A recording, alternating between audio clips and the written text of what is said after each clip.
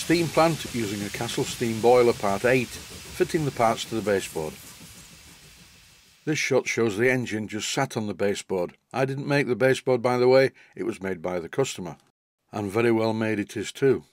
It's so well made, in fact, it's difficult to tell that these are mahogany planks.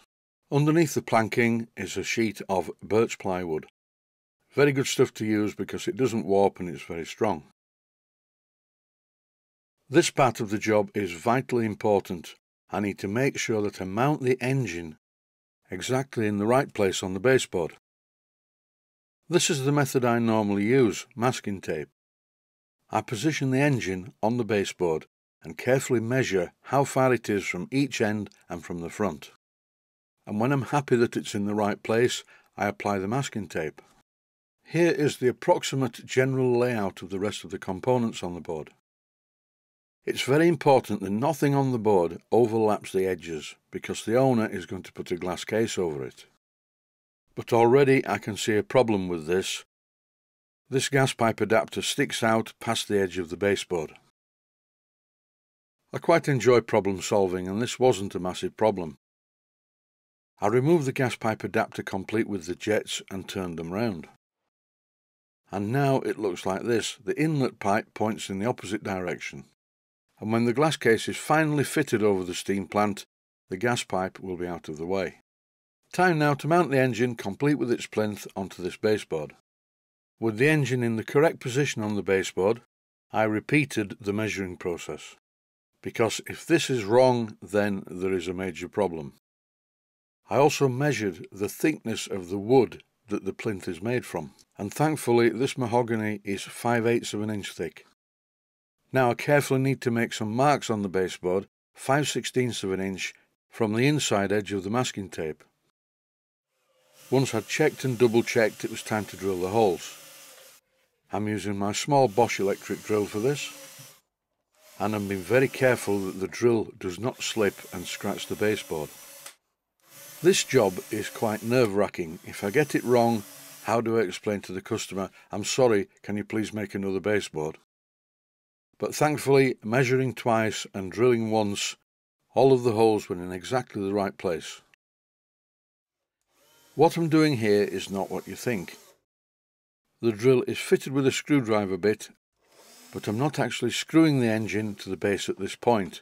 I'm using the screw to mark a position on the mahogany base of the engine, after which I will drill a pilot hole, because the last thing I want to happen is for the screw to split the mahogany plinth. I carried out this procedure on the first 3 screws, so I now have marks in the base of the engine, and although I didn't show it on the video, I lifted up the engine to have a look underneath to make sure that these screw holes were exactly in the centre of the mahogany that the plinth is made from. In this clip I'm drilling the pilot holes. I've changed the screwdriver bit for a small drill to make a pilot hole up into the mahogany, after which I refit the screwdriver bit, and here I'm screwing it to the baseboard for real. Once the first 3 holes had wood screws in them, I turned the whole thing over to drill 3 more pilot holes into the rear of the engine's plinth. The entire engine is just held by 3 screws at this stage, but that's plenty, because the engine isn't heavy enough to shear off the 3 screws. It's important though to make sure that you have more than one screw holding the engine to the baseboard. Using one in the centre would be no good because the engine could swing about and I could end up drilling the holes in it in the wrong place. This part of the clip shows me fixing the engine plinth permanently to the baseboard. I really don't think this is going anywhere with 6 wood screws to hold it down onto the board. Sitting the engine back on the bench, it's now time to remove the masking tape, which annoyingly tore in a couple of places, but that was easy to fix. Now it's time to position the rest of the components on the baseboard to see how they're going to look.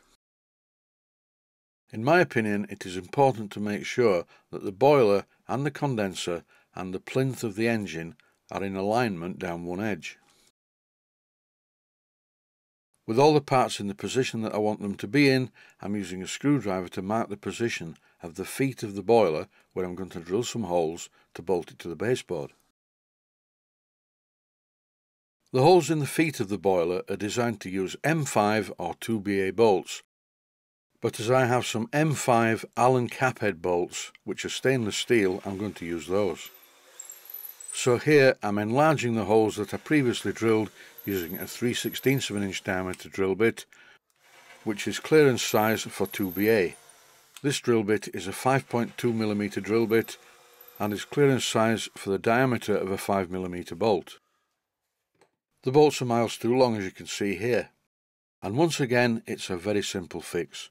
I mark them with a felt tip pen, then take all of them over to the bandsaw and chop them to the right size.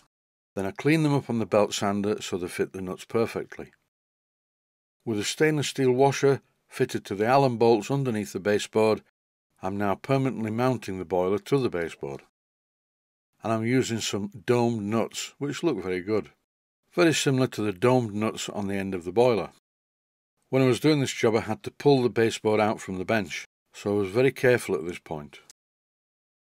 This clip shows me mounting the steel block that will hold the hand pump.